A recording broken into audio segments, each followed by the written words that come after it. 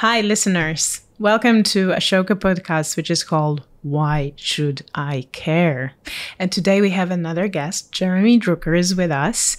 Jeremy is our only Brooklyn-born Czech fellow.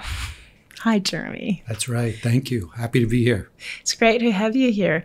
So in this podcast, we actually give people a glimpse of the world where solutions outnumber the problems. But I would like to start with one problem, which is news fatigue. Could you say what that is, please? Sure. This is also known as news aversion, and it basically means that people are so tired of the news for a variety of reasons that they start tuning out or turning off. So they basically either selectively avoid certain topics or just avoid the news altogether. This is obviously not a good thing for any democracy or kind of any society if people are just tuning out, because people who tune out tend not to be very engaged with what's going on or civically active or any of that.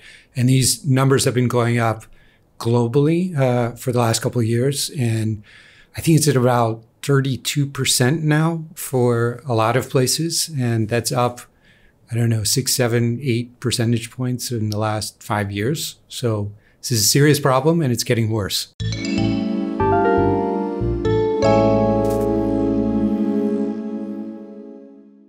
Okay, so why should we care about it? In Middle Ages, people didn't know all those things, and somehow they lived. Why should I care about it?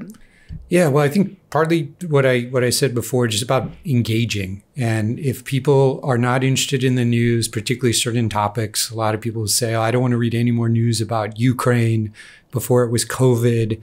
So they're not keeping informed. They're not going to push for change. They're not going to at all be engaged with what's happening in their local communities. So I think that's pure and simple. The research has shown that people that are fatigued from the news, people who are depressed, they feel powerlessness and like they can't do anything and basically tune out from society. So I think we should all care about that, because we hope people will be, especially in democracies, more participatory, more active, pushing politicians to make change. But if they don't even know what's going on, it's very difficult to do that. Okay, so I should care about it because in democracy, if I don't like something, I cannot do the change myself. So it's in my interest so that other people are worried about something or they disagree with something, because then if our opinions align, we can together try and change something in frames of the democratic tools. Is that it? Yeah. I think you put that well. Generally, again, if people are engaged around a certain topic or theme, they're going to look around for like-minded people and then either launch civic activism themselves or activities or initiatives, or maybe even form a political party or a movement or something like that. But again, if people don't know what's going on in the world, if they're just sitting at home, they don't want to turn on the computer, turn on the TV, turn on the radio, they're probably not going to be pushing for change. They're probably going to be wallowing in despair and at home and not wanting to go out in the world and even try to make a change, because they feel it has no sense. Everything is going in a bad direction. So why should I get involved? Why should I care? And if they don't do that, what could happen?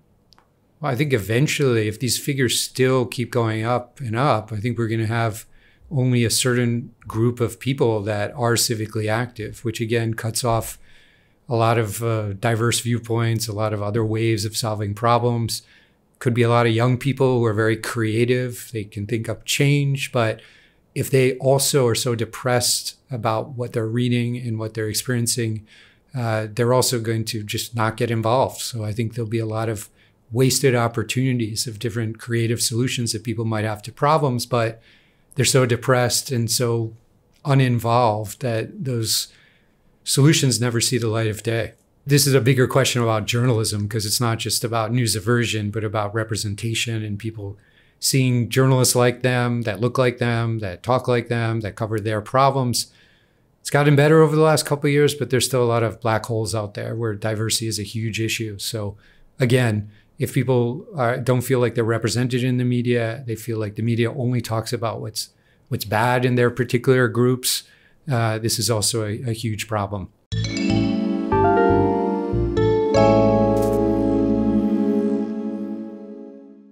I totally understand why news fatigue is important for me personally. What are you doing about it? So my organization is a training organization, and we also publish an online magazine about Central and Eastern Europe. So we've gotten very involved in, say, the last 6 or 7 years in something called solutions journalism. And solutions journalism, people have always done it, but a big movement to kind of change the landscape of the journalistic profession started almost exactly 10 years ago in the US and has been spreading around the world. And we've been, I hope, doing a lot to spread it in Central and Eastern Europe. And not surprisingly, if you hear the name, the goal is to not only cover what's wrong in the world, but actually what's going right. So this is to counter the news fatigue, so people actually have some sense of power, of being civically active, that they see similar examples in the past that have worked and change is possible. There is some positive stuff going on in the world after all. It's not all negative. So we've really been trying to convince journalists to take a step back, look at the type of reporting they've been doing, focusing almost exclusively on problems, and to take another approach and really try to figure out who's doing it right. That's the key question we're always asking with solutions journalism. Who's doing it right? And then to really investigate, is it having impact? What are the limitations? How's it being done, with the hope that others can emulate these successes in other places? I think this is super important. What you just said is that solutions journalism is not just talking about good things. So it's not just rainbows and unicorns, but it's really investigating the solutions, like making sure that this is not just, oh, don't worry, there are some good things happening in the world as well. But it's really trying to see how this works and doing the same journalist thing, just with the solution, not with the problem. Right. Yeah, and a lot of people get confused by that. They think it's like a fireman saving a kitten up in the tree and good news and happy news and all. A lot of people also think it's advocacy, that these journalists are picking a particular solution. Maybe it would be implemented by a friend at an NGO that they know, but it's not. It's not advocacy. It's really, I often like to think of it as investigative journalism with the same fairness that you're providing, except it's investigating a solution and not a problem. But you still have the same journalistic standards. You talk to people. You really try to figure out, does this solution have real impact as well? We also have started to say the word response a lot more, because solutions, it tends to talk about complete solutions, things that are always working, these kind of grand solutions to the world's problems, but we're really talking about effective responses that are working today. They might not work 10 years from now, but they're working now, and they're things that people can investigate, and then others can hopefully copy them or adapt them to their own communities. Can you give an example of an article or a material that was created around a problem and some responses that you find especially interesting or appealing? Since we're in Poland, I remember clearly a story that we ran probably about 2 years ago, which was tackling the fact that a lot of people with Down syndrome are in institutions or isolated at home and are not in a part of local communities. And there's actually a theater in Gdansk, you probably know about it. And there they have people with Down syndrome who are actually working as ushers and helping seat people and really engaging with the local community, which is beneficial to both sides, right? So the people with Down syndrome are not just sitting at home, but they're engaging, they're doing something worthwhile, but also they are meeting people who have never met people with Down syndrome before, and seeing that they can also be a vibrant part of the community. That particular solution, from what I remember, was being implemented in Germany. And the director of the theater in Gdansk was visiting and saw it in Germany and thought, this is a great idea. I guess he did some investigation of his own, how it would work, and then adapted it back in Gdansk. So I think that's a really nice example. It's something the author interviewed people involved, and it's something which could be adapted by other people. So there are really hundreds, thousands of examples like that, those kind of civic initiatives. Where do you find them? Can our listeners find them somewhere? Yeah, well, I mean, these types of stories, I should mention, there is something called the Solutions Journalism Tracker, which is a huge database of solution stories, which is run by the Solutions Journalism Network. I think last time I looked, there were something like 14,000 curated solution stories there. So that's a great place to look for inspiration. Otherwise, I mean, it's a lot of times things that we see happening in our own communities. Journalists can find them sometimes. Sometimes they're coming out of innovation, innovators and things like that. So it could be just walking to your office on a day and you see some kind of interesting civic initiative. It could be a restaurant that employs people with disabilities. It could be anything like that. A lot of times they are civic initiatives or work by NGOs, but also government programs do work sometimes and are worth profiling also. So I think they're all around us. It's just until now, a lot of people have not really been looking for them or thinking they were worthwhile, worthy subjects to write about. They focused only on problems. And we as journalists are often taught that we're supposed to be the watchdogs of democracy, uncover crime and corruption and all of that. So a little bit, it's also how we've all been educated. So we're trying to change that approach and have people look beyond that. And so if you say that this is a solution or a response to news fatigue, do you have any data that shows that this works and people prefer this kind of information? I don't have it in my pocket right now, but there's plenty of research that's being done, both commissioned by the Solutions Journalism Network. We're actually also commissioning some research. The preliminary results should be ready by the end of the year, looking particularly at Central and Eastern Europe.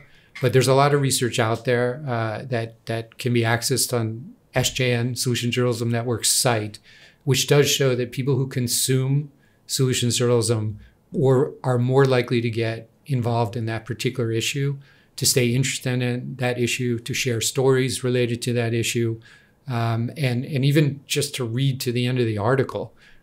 People tend to really consume this and say they want more of it. Of course, there's still going to be clickbait out there. There's going to be stories about celebrities and crime and corruption that might get a lot of views also. But it does seem to be a hunger when people are asked in surveys and just anecdotally, people just say, I'm tired of just reading about what's going wrong in the world and I want to be inspired. And again, the research shows people tend to be more involved in the issue from then on.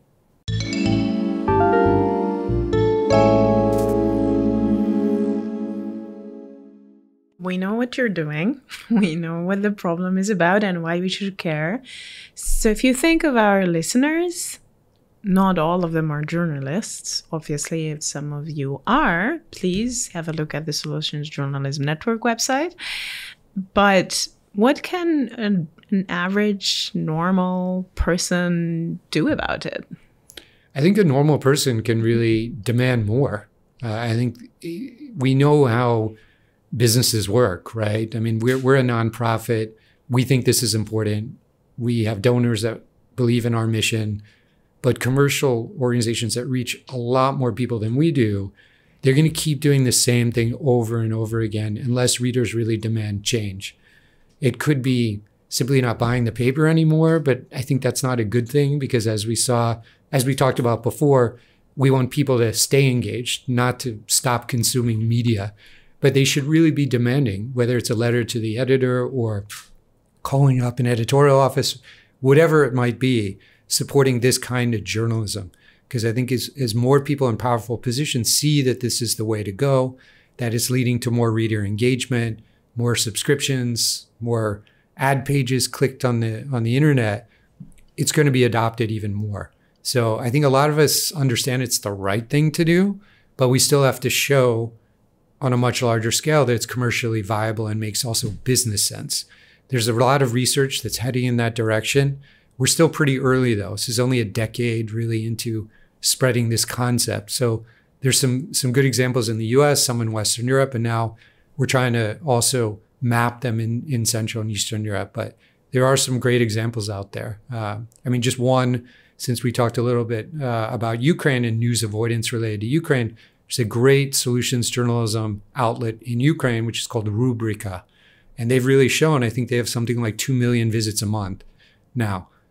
So they're showing it's part of their model and that people will read it and consume it even in a really difficult climate that is Ukraine today. So we just have to keep spreading the model and then mapping out the examples of it leading to better business results, because I think that's ultimately the way to start changing the profession as a whole. Thank you. That was really interesting. So, listeners, now you know what you're supposed to do. If you care about news fatigue and you want more solutions journalism, then you need to show your editors or your media outlets that this is what you want and what you need.